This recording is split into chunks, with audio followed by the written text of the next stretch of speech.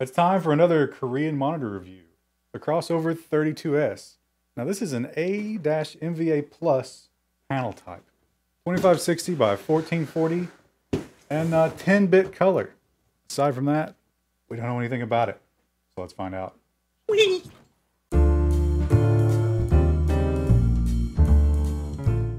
It's surprising that the monitors are able to make it here from Korea with relatively a small amount of padding. Have you ever had physical damage? Once or twice out of 100. Our Korean power adapter. The mount? The rest of the mount. It's a lot of foam.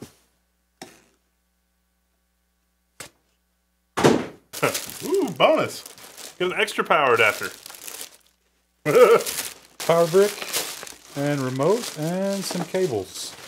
So the first thing I noticed looking at the back of this is that the back of it looks identical to the Crossover 324K, which is a 4K monitor. So my guess is it's very similar production system, just different LCD panels and different firmware. Now this is just a normal NEMA power cable, and you can use it with the adapter. That's totally fine. So like for us, this is the North American power adapter, big deal. But we just get another power cable. Power cable just doesn't matter. Audio cable, remote, assembly tools, power brick. What's the specs on this? Power brick is 24 volts, 2.5 amps. Now at the back of the monitor, we do have DisplayPort, VGA. Who uses VGA? DVI and HDMI. But the monitor comes with a dual link DVI cable. Dual link looks like this, edge connector, this on the edge. A dual link cable is what you'll have to use to run any resolution over 1920 by 1200 on DVI, at least at 60 hertz. But it does also support DisplayPort, but you'd have to pick up a DisplayPort cable if you want to use DisplayPort. Now, when we do our latency testing, we'll want to test the latency on both DVI and DisplayPort, because DisplayPort may actually be lower latency than DVI, or maybe not, depending on how the internals are implemented. And then we've got a manual, which is going in the trash. For this monitor, because it's a new type of panel, or at least a panel that I'm not sure that I've tested before, we put it through a lot of testing. Now, we did our standard, frame latency testing, just eyeballing it, taking pictures with the high-speed camera, doing the high-speed camera test, and sort of my back of the envelope, how responsive is this monitor in terms of like a gray to gray time, where it's a really light gray to a really dark gray. The math comes out to be about 8 milliseconds to 8 to 10 milliseconds per frame, which puts it, that's pretty good. 60 hertz is about 16 milliseconds per frame. So overall, it worked out pretty well. We did the pixel layout testing. The pixel layout testing was RGB. I think it was an RGB layout. Oh, for artificial testing, we did the UFO test. Now, out of the box at 2560 by 1440, it did report 75 hertz. It did report as being capable of 75 hertz. Although there was a wider range of frequencies available on the DisplayPort input. I think that you might need to do the pixel clock patch thing for your drivers if you want to try to do it over HDMI. FreeSync on HDMI did work, but I'm going to recommend that you don't do that. That you want to use FreeSync over DisplayPort. It seemed to work on this monitor, but generally I'm going to recommend that you run FreeSync over DisplayPort for a lot of various and complicated reasons. I was able to overclock the monitor past 75 hertz, although it did get some frame dropping much past 95 hertz, and that's at the native 2560 by 1440. Now, for fit and finish and mechanical features and things like that, there were a few little weird issues. We had two, I don't know if I would call them major issues, but two annoying things about this monitor. The worst is probably a bug that it has with the input selector.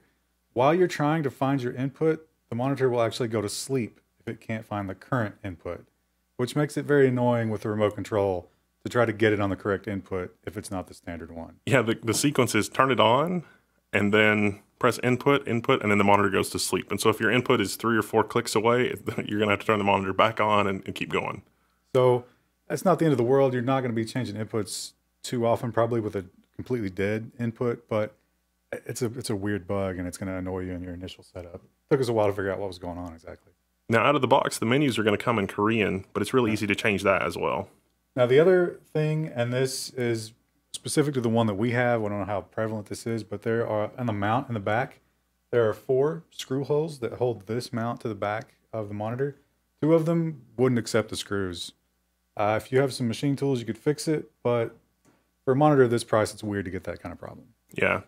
It does have built-in speakers. The built-in speakers are basically crap, though. You should not use them. I mean, they're okay for beepers, but you definitely don't want to be listening to music or doing anything like that. It does have a standard 100 millimeter VESA mount, though, and it comes with 4 VESA screws, so you can use it with a different mount if you wanted to. You don't have to use this foot. The foot otherwise is nice. And everything else about it, the looks and the finish, we like. Now, we also got to do a lot of sort of informal testing. Yeah, we played Doom. Doom is so well optimized. We found ourselves with the problem of getting the frame rate low enough. But we weren't able to get tearing. We weren't able to get dropped frames or anything. There was no problems with this monitor, no matter what we put it through with Doom. Yeah, so with the overclock, you know, 75 hertz, 80 hertz, 95 hertz, we would get that for the upper end of the FreeSync range. And some of the monitors that I've tested on the upper end of their FreeSync range, if you have a monitor that's hovering up there, you'll still get a little bit of tearing. You need your frame rate to be in between the FreeSync range of the monitor. And so in this case, we had a pretty good FreeSync range overall, but I didn't experience any tearing at the upper end. So when we were testing at Doom and I was getting, 100, 110 frames per second in some cases before turning the graphic settings down, but I still didn't experience any tearing at all. That's with Vulkan, of course, doing everything on Ultra Vulkan 390X. It worked really well. I was really surprised. Of course, pixel density at this size, it's a subjective thing. I like it, having used a 27-inch monitor at this same pixel density. I kind of like this one better. It's more readable at medium distances. We're getting old. We're old nerds.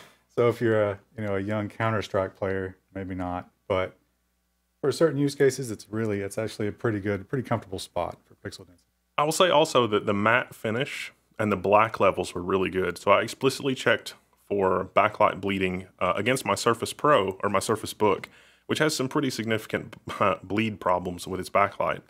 And the black levels on this were astonishingly good. It's one of the best monitors that I've seen for Korea in terms of like the actual black levels. Using a Linux terminal, like a command line Linux terminal, black on white, it was an absolute joy. The pixels were really well defined. The text mode console just looked amazing. There was no glow. There was no...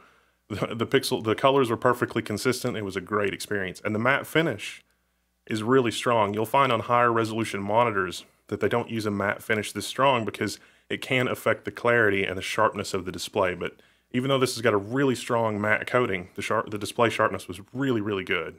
Overall, we like it. Overall, it comes down to the price. What kind of a price can you get for the monitor? Because it ticks all the boxes in terms of not being crappy. It even has an on-screen reticle. If you hit the button, you can get an on-screen reticle for gaming and that sort of thing. So that, it's like, I think that might be cheating. It's cheating. Well, kind of cheating. I don't know. Is there a game mode in like Overwatch that has that? Because that'll be the thing. Well, there are games that don't give you a reticle, like with a bow and arrow or something. So I saw them complaining about somebody's making a mouse and keyboard adapter for consoles that works with Overwatch, and the Overwatch people came out condemning that. Well, you can get a reticle on your monitor. It's nice. So if you pick up one of these or you're thinking about picking up one of these, let us know, and let us know what your experiences are. Share your experiences with others in the forum so they can be not afraid of ordering monitors from Korea. Usually they're a pretty good value. This one seems like it's a pretty good value. The price seems a little high for what it is, but it is a 32-inch monitor, and it is, one of the better quality panels that I've seen come out of Korea. But again, it comes down to price and what's available in your area. Do the comparison shopping. Put the specs together. The specs you can count on are the specs that you've gotten from us. We'll see you in the forums, and if you have any questions, that's where we'll be. I'm Wendell. I'm Ryan. See you later.